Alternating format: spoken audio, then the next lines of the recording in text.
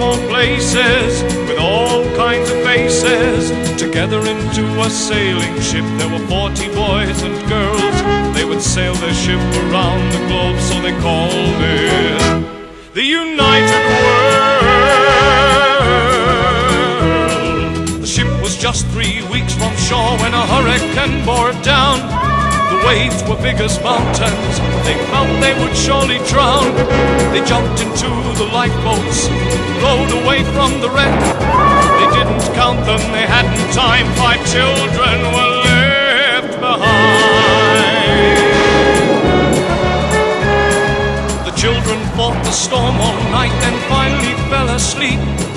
They didn't realize the ship had been blown across a reef into the lost islands.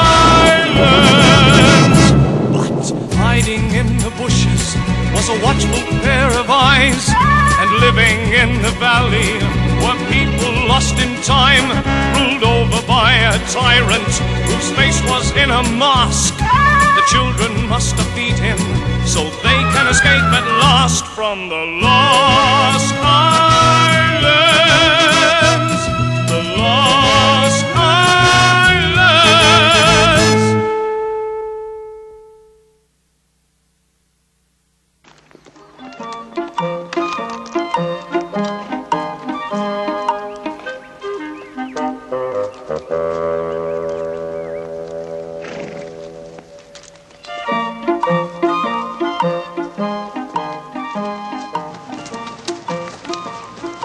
I swear this beast was built by the devil himself, and shaped special to play havoc with me old hunting injury. What was that? Come on. Catch!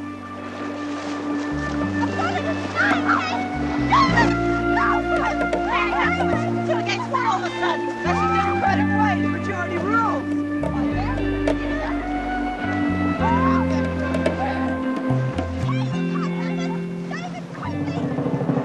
Look at that, Mr. Quick. There they be, large as life. Those scurvy rat's whisker children. Aye. Let's take them then. Be not so hasty, Mr. Quell.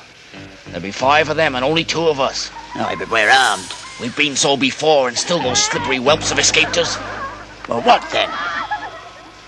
It be in my mind that 1 bird in the hand may well be worth 5 in the woods. Anna! Did you see where Mark went?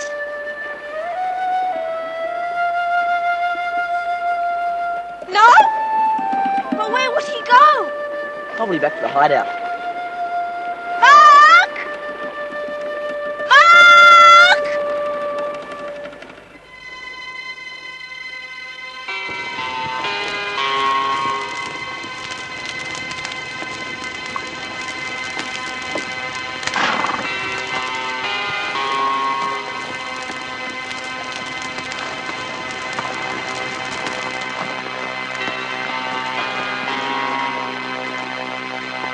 Helen? Helen! Where is it, Mother? The guards! They have one of your friends!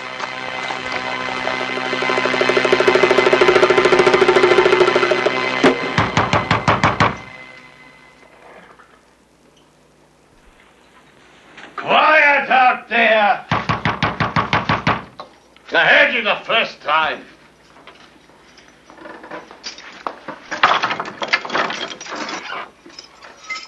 No.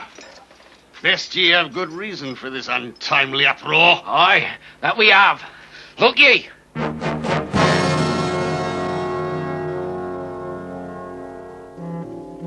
I've had dealings with this boy before, my Lord Q.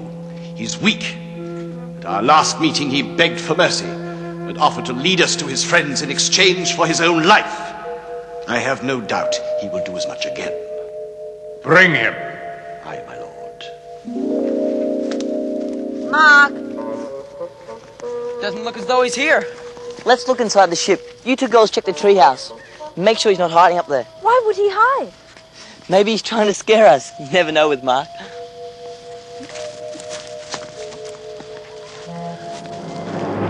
Thee will know that when the great storm swept thy vessel into these waters, I ordered my guards to search it and confiscate the cargo. They found many books and journals. From them I have learned much of the world outside. There be matters I find of particular interest, matters of science. It be these I wish to discuss. Well, I'd like to help, but you really should talk to David. He's the scientific one. I would talk with him. I would talk with all of ye. There be something I have a mind to do, a thing I have read of in one of your books. 'Tis a matter in which thee and thy friends could be of much help. Therefore I will make thee a proposal.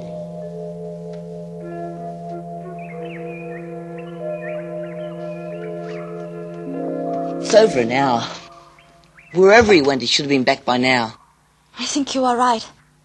I think something has happened to him. I guess the best thing to do is for one of us to stay here and the rest start searching the island. Yeah. Anna, do you want to stay in? That must be him. Helen! Oh, thanks be you all right. Why shouldn't we be? You do not know. The guards. They have Mark. Be careful. Don't worry, we will. Mark! We were just on our way to the village. How'd you get away? I've been in a Q's cave. We talked for a bit and then he let me go. He what? He let me go. He asked me to bring you a message. Yeah, and how many of his guards followed you back here? None, really. I kept a lookout, and besides, he gave me his word. Look, I'm not absolutely stupid, you know. I wasn't followed. Then why did he let you go? I told you. He wants me to bring you a message. He's made us a proposition. What proposition? Well, he's got this project, and he needs us to help him with it. If we agree, he's offered to make us his special advisors. What sort of project? I don't know. Something you read about in one of our books. Something scientific. Yeah, like the care and feeding of man-eating crabs. Now look, seriously, he needs our help. If we agree, we'd be important people. Special advisors. We'd come and go as we please. We wouldn't have to live in the smelly old swamp anymore. We'd have people to wait on us and everything. Oh, come off it, Mark. You can't really believe it. It's a trap. You don't know that. You didn't meet him. You didn't speak to the Q. Well, I did, and I think he means it. David's right, Mark. I agree. I think the Q wishes to trap us. So do I. Well, I don't. I'd rather take my chances and go on living like this, running and hiding all the time. You can do what you like, but I'm going back. Mark! Mark! Wait a minute. Maybe you're right. Just give us a chance to talk it over. All right. But I'm not changing my mind. Let's go back to the ship.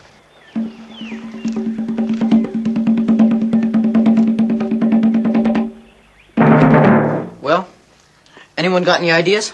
I vote we tie him to a tree until he comes to his senses. We cannot. Yeah, I know. But you know what's going to happen if we let him go? Sooner or later he'll tell the Q how to find us. And all about the Quins, and Jeremiah too. Probably without even realizing what he's doing. There must be some way to make him realize he's walking into a trap. Knowing Mark, there's only one way I can think of. What's that?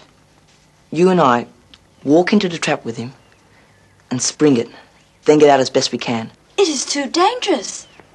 I don't see that we've got any choice. We'll need the walkie-talkies.